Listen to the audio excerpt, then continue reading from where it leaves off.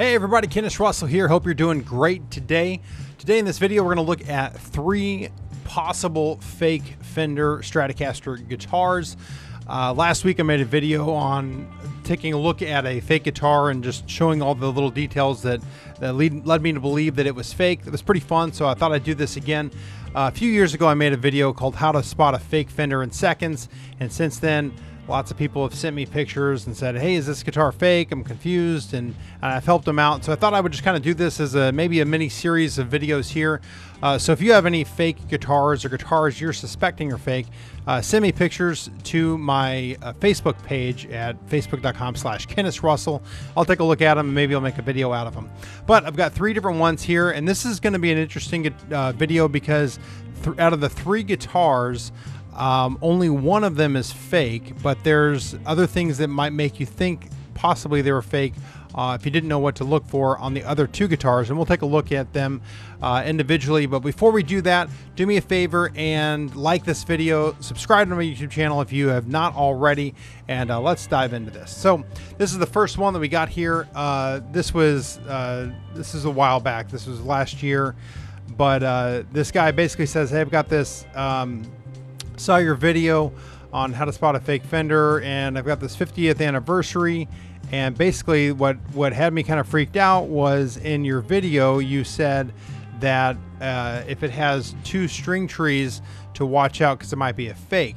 Now here's the thing, and I probably should have clarified this more in that video, but the reason why I said 2 string trees is it could possibly be a fake is the majority of Fender guitars like Stratocasters would have 1 string tree of the American Fender made guitars, but there was a few years where they put 2 string trees on there. But the reason why it's kind of a red flag is because if you're just taking a Squier guitar, rubbing off the logo, putting a Fender logo on it, it's going to have 2 string trees, or at least it's going to have a hole on the string tree if you don't repair that. So if you just took one of the string trees off, so basically it's kind of like a red flag to say it's one red flag in the midst of other things you need to look for. It's not just if it has 2 string trees it's a fake. That's not what he's saying. It's not what I'm saying. So anyway, this is the guitar here, and he's got some pictures of the headstock, and let me just kind of go through some of these pictures here real quick. So this is the overall guitar there. There's the serial number, the back of the headstock, everything looks legit. And then here we go. There's the 2 string trees. Now, a couple things to note here. I would say that it's obvious to me that this is a real Fender. A couple things. The logo just looks nice. This spaghetti logo right here. The 2 string trees are these upgraded, I forget what those are called, these kind of string trees, but they're not like the bent ones. And then also it's got a walnut truss rod hole right here. So if it's got a walnut truss rod hole, I have yet to see a fake guitar. I may be wrong, I'm sure there's some out there, but I've yet to see a fake guitar that has a walnut surround here on the truss rod cover. So yeah, real quick, I'm not going to spend too much time on this one, but yeah, this one was a legitimate Fender guitar, no problems whatsoever there. All right, moving on to the next one, number 2. This was sent to me, and he's saying, hey, I saw this in the store, and there's not that great pictures here, but he says, I saw this in the store, and you know, is this fake? And that's what he's wanting to know. And I mean, right off the bat, I was like, yeah, this is not a real Fender guitar. So we kind of have this conversation, and the first thing I said is, I don't know if you can notice here, let me pull it up in the other pictures here, but it says in here $5,500, and I was like, so my response was, I think that this guitar is about $5,400 overpriced. I wouldn't pay more than about $100 for this. Anyway, he responded back and actually said that's Filipino pesos and not dollars, which ends up being about $108 at the time is what it was. So anyway, this is the guitar. The things right off the bat, like I was saying about the string trees, I can just look at this headstock in an instant and tell you that it's not an American made Fender guitar because it has no surround here on the walnut. or no, has no surround period, not even a plastic one, but no surround on the truss rod cover, much less a walnut one. It's got the 2 string trees, these bent string trees that the Squiers usually come with. And even though there's only 2 pictures in this, I can just kind of tell that this is not exactly right. You know, the logo looks okay. I mean, the picture is not very good picture, so it's kind of hard to tell, you know, but that just kind of goes to show you that you don't even have to have the best pictures in order to figure this out. You don't even really see the neck at all. But these saddles are the Squier saddles, these block saddles that Squiers come with. Again, this isn't something that would disqualify a guitar, but it's a 6-screw guitar. So if it was in a certain year, if there was a serial number on here, you could be able to say, hey, I know for sure that the serial number, that you could look it up and find out if they had a 2-point tremolo or the 6-screw tremolo on that year of guitar. But anyway, even with just these 2 pictures, even with just these 2, I'm able to tell you that this is not a real genuine Fender guitar. And I can tell too, you know, it's probably, my guess is it's some sort of pawn shop. Looks like there's a xylophone next to it, behind a case. And also, when you do the math on this, the $108, that's not the worst deal in the world. And later on in his post, he said, you know, I've always wanted the Fender guitar, but, you know, can't find one for the price. And I said, you know, go ahead, and if you wanted to buy it, but I would talk them even down from $108. I understand different countries, you know, like $108 is actually overpriced here in the United States for a Squier guitar, a used Squier guitar. But you know, I understand that in some countries it's harder to come by instruments. The instruments are a lot easier to come by here. You know, you go into any pawn shop and I could pick this up, you know, for $75-80, no problem whatsoever. So anyway, that is that one. And then the third one that I wanted to look at here is, and this was an interesting one. This guy that says, hey man, I wanted to ask your opinion to see if I bought this fake guitar. And so he was just showing me some of the pictures here. And this is not an American Fender, but this is a Japanese Fender. And let me go ahead and pull up the pictures on this. So just going through the pictures here, some of them are good, some of them don't really tell you much. But here's this. Right off the bat, I can see that the spacing, this isn't a great picture for this, but I can see the spacing on these dots right here on the 12th fret. On Fender guitars, they're a little bit closer together than they are on Squier guitars. It's got this, one of his concerns was this 3-bolt plate in the back. And then he also was concerned about this truss rod, you know, the kind that sticks out here. This, like, I think it's called the bullet truss rod, if I'm not mistaken. And also the saddles here. He thought, well, it's got 2 saddles, and then the saddles. What was I saying? 2 string trees. Sorry. These saddles here. They don't look like Squier saddles. They don't look like the bent saddles or the block saddles that Fender, the kind of the upgraded ones that they have recently been doing. And then he's got the serial number here down on the back of the heel, next to the heel of the neck. And then there's the back. And you can see here it does have, I'm not even sure what,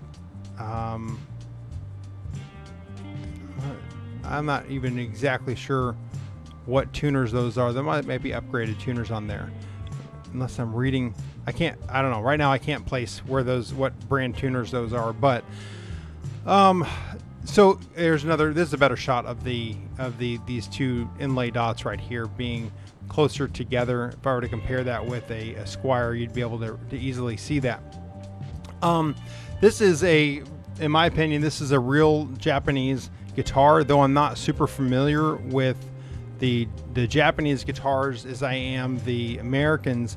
I would have no problem buying this, and these are my reasons why. First off, this bullet truss rod right here. I've never seen a fake do this. They would be going out of their way to make a this kind of truss rod right here, when it's just so much easier to do everything that all the imports are doing. So that right off the bat says, like, also because it does raise a red flag, like why would you fake something that kind of makes somebody go, I've never seen a truss rod like that. Like a lot of people have never seen a truss rod stick out like this, but that's how Fender had done it in years past. This logo looks great. You can tell that it's all nice and sharp. Everything is sharp on here. You can, even though this isn't, you know, a super high def picture, you can see that it does have like this gold surround. So even it's not just a black logo that somebody printed off on a printer and stuck it on here, but it has some things that, you know, Fender does. Also, one thing that I noticed too is the trademark sometimes, like this is a blurry picture when you get really up close, but even when it's zoomed out, I can definitely read that R. And sometimes I've noticed on the fake ones, when people print out a logo, print out this water slide or the on the headstock, that the trademark or the register doesn't look quite right. Like it just doesn't look quite right. And this one looks good. Like sometimes they'll be a little blurry, but from my experience, the Fender logos are nice and sharp. Like when you look at them up close, you're able to really see what's going on. It does have the 2 string trees, and again, I think this goes back to just what year this was made. Again, just because it's got 2 string trees doesn't mean it's a fake. Though the first thing I do in my mind, usually the first thing I look at is the string trees and the surround on the truss rod hole. Again, the saddles, nothing to worry about there. There was one more thing I was going to mention with it was the neck plate. On the neck plate here, yeah, there were some years that Fender in general did a neck plate here.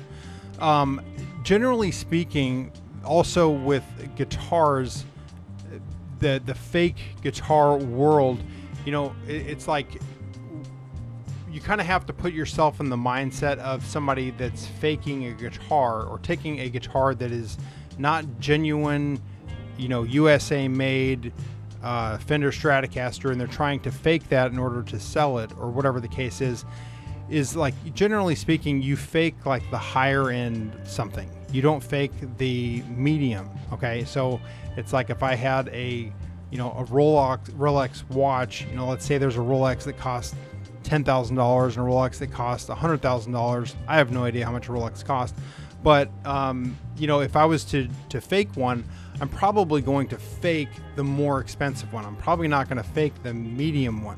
So that's just kind of my thoughts with this. Is like, you know, the Japanese Fender guitars are actually very, very nice guitars, but they don't get as much money, and they don't generally call for as much money as an American made. So why would you fake the Japanese? It doesn't make sense to me. And then in order to do that, again, you would be, you know, like this has, I don't know if it says made in Japan, but I can see Japan right here on this.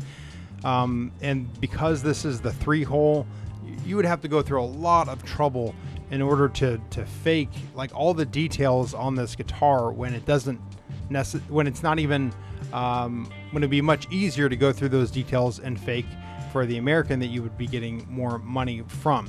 So I did go over to Guitar Data Project and I typed in this serial number here. Where did I get that? Give me 1 second here, y'all. And yeah, so I did type this in Guitar Data Project, and this is such a great resource.